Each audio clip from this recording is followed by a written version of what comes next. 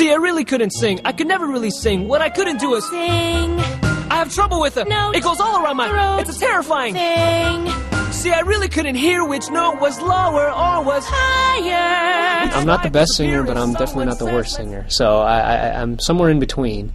But I'll let the audience gauge on how good that is, and hopefully the show allows me to sing a real song.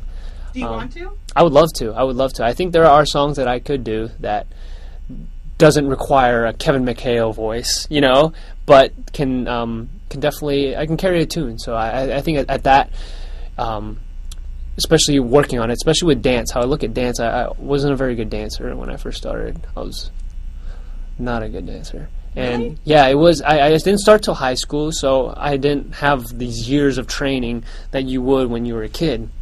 And especially with even looking at a lot of singers, I'm not saying that I'm not striving to be the best singer in the world, because a lot of times it's God-given talent.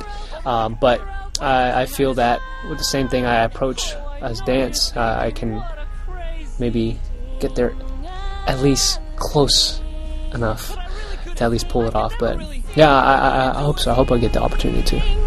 But what I lack in pitch, I sure make up in power.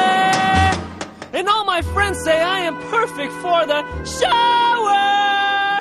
Still, I'm really proud of where this character has come from. It came from a non-existent character that laid around in the background, made a couple facial expressions, and you'd be happy that the camera would even cut to him at certain parts of reactions, and to a point where he was given had a relationship on screen, to a place where people knew him outside of just being a dancer, and having a little more storyline. And I'm really excited to see where they take it in the third season.